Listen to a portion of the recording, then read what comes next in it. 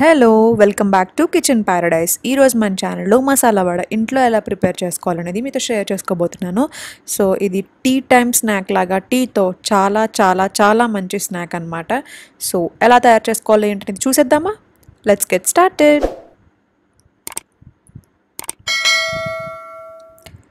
So ముందుగా మనం పచ్చిశనగపప్పుని at least ఒక 4 నుంచి 5 అవర్స్ పాటు నానబెట్టి ఉంచుకోవాలి. సో అలా నానబెట్టుకున్న దాన్ని మిక్సీ జార్లోకి తీసుకొని దాంట్లో ఒక స్పూన్ జీలకర్ర, అలాగే ఒక 2 పచ్చిమిరపకాయలు వేసి మిక్సీ జార్లో మిక్సీ పట్టేయాలి. మిక్సీ పట్టేటప్పుడు కచ్చాబిచ్చాగా పట్టాలి. దాంట్లో వాటర్ లాంటిది ఏది యాడ్ చేయకుండా.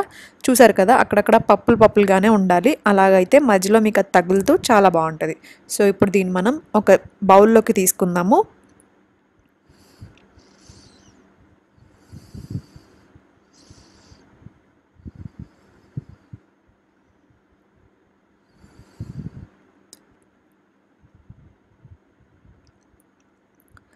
సో ఒక బౌల్లోకి తీసుకున్న తర్వాత దాంట్లో కొంచెం సాల్ట్ వేసుకోండి సరిపడా, అలాగే కొంచెం ఒక చిటికెడు పసుపు, అలాగే 1 టీ స్పూన్ కారం వేసుకోండి. దీంట్లో కొంచెం ధనియాల పౌడర్, అలాగే కొంచెం జీలకర్ర పౌడర్, కొంచెం అల్లం వెల్లుల్లి పేస్ట్, అలాగే కొన్ని ఆనియన్స్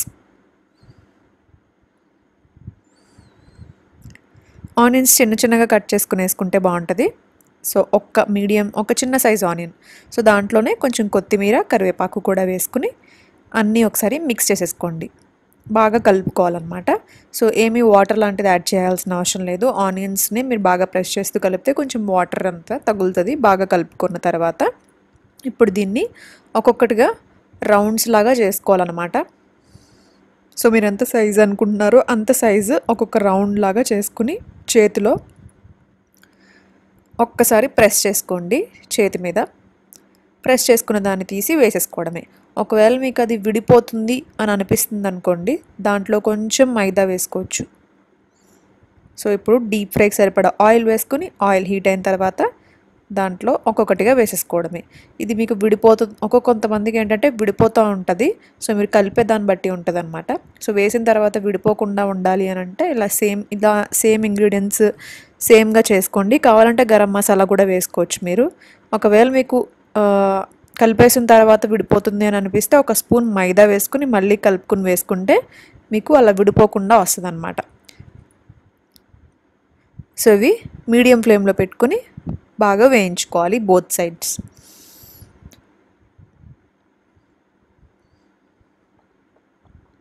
సో ఈ కలర్ ఫాస్ట్గానే చేంజ్ అవుతాయండి. సో కాబట్టి మీరు మీడియం ఫ్లేమ్లోనే పెట్టుకొని లోపలంతా బాగా కుక్ అవుతుందాగా చూసుకోండి.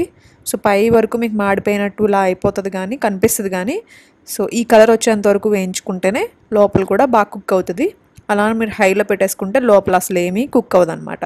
సో అంతే, మంచి టీతో మీరు వీటిని కాంబినేషన్ లాగా కలుపుకొని తింటే, అంటే టీతో పాటుగా తింటే చాలా టేస్టీగా ఉంటాయి. స్నాక్స్ టైంలో మీరు హ్యాపీగా ఎంజాయ్ చేస్తూ. సో తప్పకుండా ఏవైతే మీరు ప్రిపేర్ చేశారో ఆ ఫొటోస్ని కిచెన్ ప్యారడైజ్ ఇన్స్టాగ్రామ్ హ్యాండిల్ని ట్యాగ్ చేసి పోస్ట్ చేయడం మర్చిపోవద్దు. సో ఇన్స్టాగ్రామ్ హ్యాండిల్ని కూడా ఫాలో చేయండి, కిచెన్ ప్యారడైజ్ది. ఐ హోప్ నచ్చింది అనుకుంటున్నాను. మన ఛానల్ని సబ్స్క్రైబ్ చేయండి ఇంకా ఇలాంటి బోల్డ్ అనే రెసిపీస్ కోసం. మళ్ళీ మంచి వీడియోతో మేము ముందుకు వస్తాను. Bye, thank you for watching.